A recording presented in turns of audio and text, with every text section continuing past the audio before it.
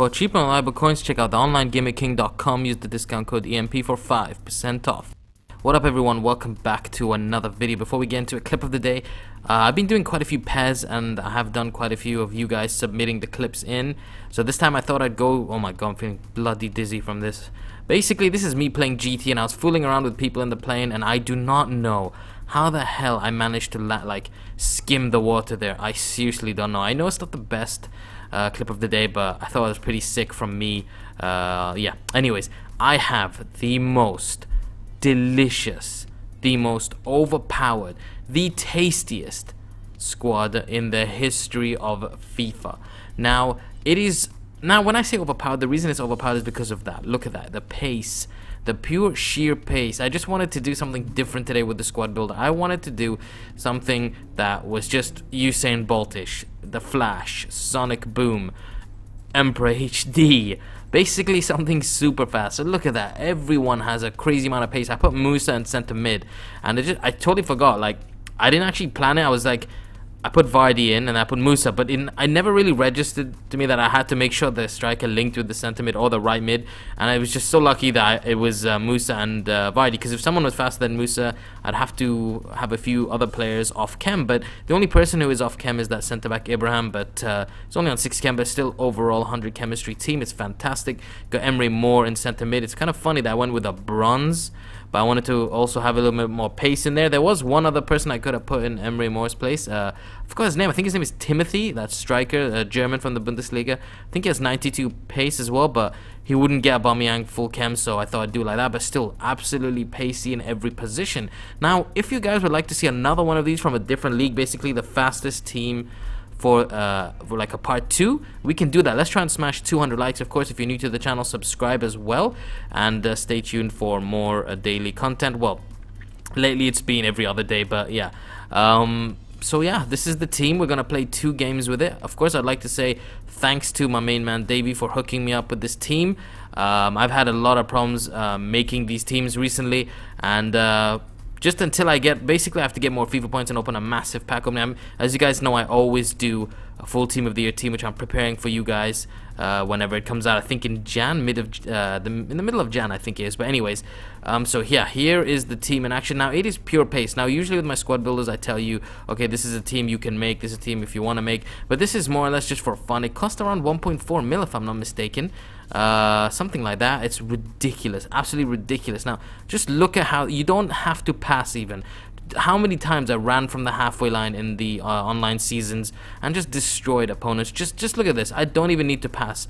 This guy, or both opponents I played, after I started destroying them, they started playing ultra defensive, if not park the bus, so I had to do a bit of 1-2 and then run.